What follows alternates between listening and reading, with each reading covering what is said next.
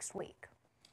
There's been an unusual development in the murder case of former Decatur police officer Mac Marquette, who's charged with the September on-duty shooting of Stephen Perkins outside of his home. For months after the shooting, multiple community protests featured calls for the release of officer body camera footage.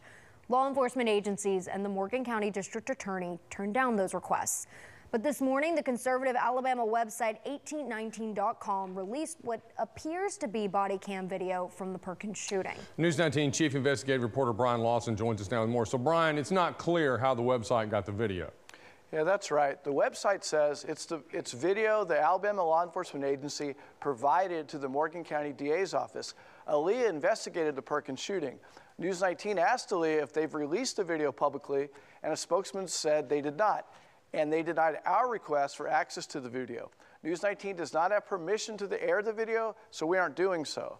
Now, in announcing Marquette's indictment in January, Morgan County DA Scott Anderson said a grand jury reviewed all the evidence that was gathered in Aaliyah's investigation before issuing a murder indictment. Up to today, the only widespread release of video from the shooting was from Perkins' neighbor's security camera. That video shown here is across the street from where the new body cam footage showing the deadly shooting takes place.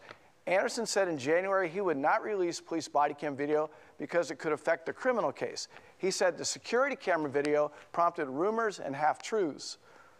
That evidence, while it is still good evidence, is tainted with opinions.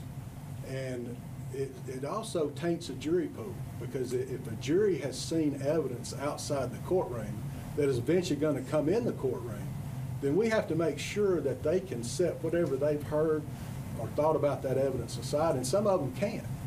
And so if I released the body cam footage, I would be contributing to that, and I'm not going to do that. Now, a gag order in the case was issued Friday, barring the parties from releasing any information publicly. Coming up at 5, we'll hear community reaction to this release of body cam footage from the Perkins shooting. Greg? All right, thank you, Brian.